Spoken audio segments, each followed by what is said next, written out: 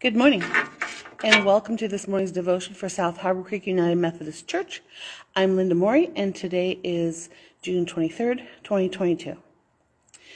If we're friends on Facebook, most likely you've seen pictures of my new patio. The patio was created from monies left to me by my parents, and is my new favorite place to be.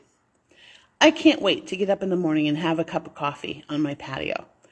I have a picture of it here so you can see it. Hopefully you can see that. My patio is in the backyard of my house and is easily reached through the man door of the garage. My backyard has always been available to me through the back garage door, but I didn't use the space hardly at all before the new patio. What changed? This is the same area of my backyard as before, but it has been made new. I have lived in my house for 37 years, and the backyard was the backyard. But this space has taken on a whole new look and a whole new use. I relax here, I read here, barbecue here, eat here, and rock paint here. My backyard has been made better because of the new patio. New is good. The Bible has much to say about all things being made new. 2 Corinthians 5:17 says, "Therefore, if any man be in Christ, he is a new creature. Old things have passed away. Behold, all things are become new." When someone trusts in God for salvation, the Holy Spirit dwells in him and he becomes a new creation. Therefore, if anyone is in Christ, the new creation has come. The old has gone and the new is here. As believers, we are no longer bound by sin. We become new creations, able to please God and live in his ways. Galatians 2:20 sums up our newness well. "I have been crucified with Christ, and I no longer live, but Christ lives in me. The life I now live in the body, I live by faith in the Son of God, who loved me and gave himself for me. No longer do we live for ourselves, but we live for the one who is life."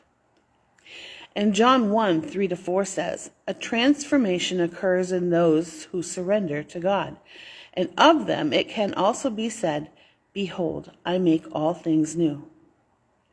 According to gotquestions.org, decay, destruction, death, and evil are all part of our lives on this earth.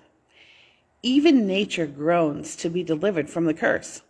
Romans 8:22 says, "We know that the whole creation has been groaning as in the pains of childbirth, right up to the present time."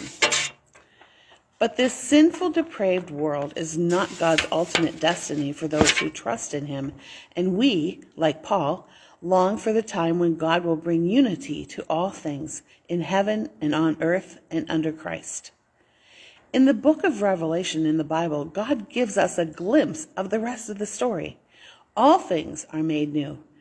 God's new creation is better because of what we won't experience anymore: death, mourning, crying, pain, deception, and shame. We read from Revelation 21. "Then I saw a new heaven and a new earth, for the first heaven and the first earth had passed away, and the sea was no more.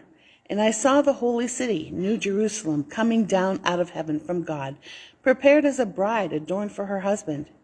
And I heard a loud voice from the throne saying, 'Behold, the dwelling is God with men. He will dwell with them, and they shall be his people, and God himself will be with them. He will wipe away every tear from their eyes, and death shall be no more. Neither shall there be mourning, nor crying, nor pain any more, for the former things have passed away.' And he who sat upon the throne said, 'Behold, I will make all things new.' Also he said, 'Write this, for these words are trustworthy and true.' And he said to me, 'It is done.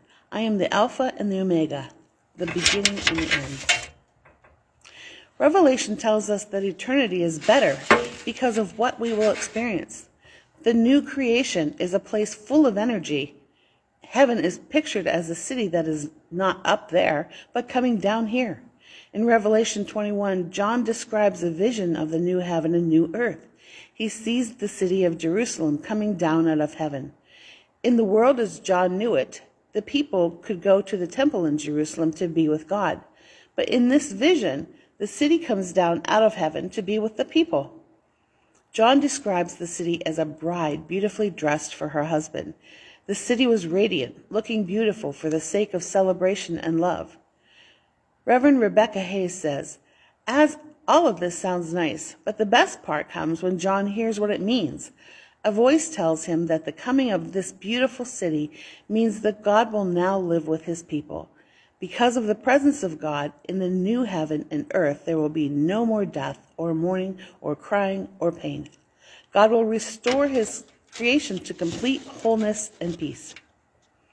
When you face death or mourning or crying or pain in your life today, take courage. These are things that are very difficult. They are not forever. God will make all things new. Most important, God will be there with us.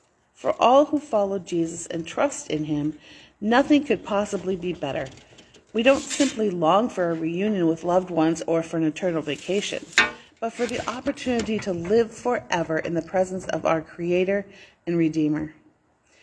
Jesus' declaration, "Behold, I make all things new," affords the hope that one day we will be free from the consequences and effects of sin and will live with him in the new heaven and earth. This truth makes us live with eager anticipation, seeking to know him more, become more like him, and make him known. Our hopeful future is what changes how we live as we await Jesus making all things new. While my new patio is a beautiful new creation in my backyard, it pales in comparison to what waits for us when God makes all things new. And in Christ, we can be included in that process. Follow him and live in the joy of God's new creation. Let us pray. God of all creation and eternity, let me glimpse your finished work. Give us courage to face the unknown future. Give us trust that we may know that you will make all things new. Fill our hearts with excitement as we see your new creation. And in your grace, make us too new in Christ. In Jesus' name, amen. I hope that you have a glorious day.